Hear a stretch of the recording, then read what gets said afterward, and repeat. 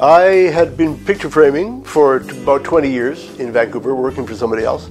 And circumstances had me sort of hit the wall last year, and the opportunity to move back here and start my own business was feasible suddenly, and for other reasons. Just a convergence of good energy that allowed me to take a leap like this. My experience with picture framing is that it is really quite a fundamental enhancement of something beautiful or something valuable or sentimental.